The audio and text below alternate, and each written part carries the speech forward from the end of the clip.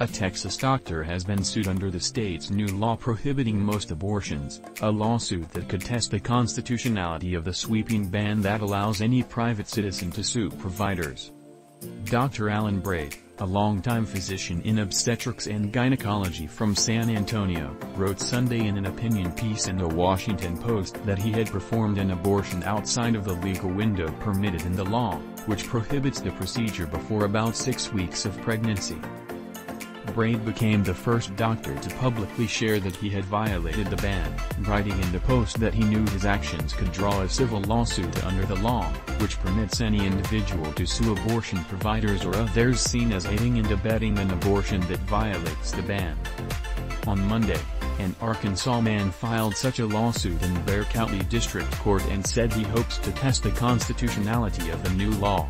"I woke up this morning, and I saw a story about this doctor," Dr. Braid said Oscar Stilley, a former lawyer convicted of tax fraud in 2010, in an interview.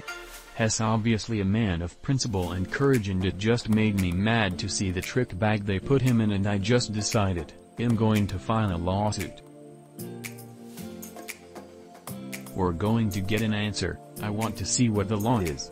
The law allows successful plaintiffs to collect at least $10 for every illegal abortion that is exposed and does not require the individual to have any connection to the patient or defendant. Stilley, who is on home confinement, said he saw an opportunity to challenge the constitutionality of the provision, and possibly snag $10 in the process. "The statute says any person can bring a lawsuit," he said.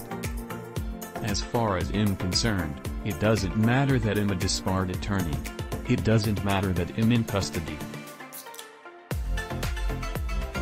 It doesn't matter that I'm up in Arkansas and not in Texas. It kind of looks like I have nothing to do with it, but they said I can have a chance and I can go in there and I can sue and collect $10 for it.